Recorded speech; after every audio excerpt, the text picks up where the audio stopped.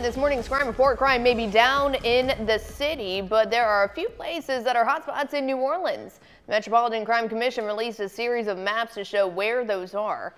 Last year, almost half of the murders happened in the 5th and 7th districts. That encompasses the 9th Ward in New Orleans East. MCC President Rafael Goyeneche says the police department has deployed proactive strategies in some of those hotspots, and specifically those neighborhoods in those problem districts. Residents say they've noticed the changes and are glad to know that citywide numbers are down, hoping the trend continues in the new year. I see what crime has gone down. I think the youngsters are getting scared. Everybody got cameras, so you say smile, you're on candy camera, so that's cutting down some of the rate for us. As for other violent crime rates, shootings decreased 23% in 2023 from 2022, and armed robberies have gone down 33%.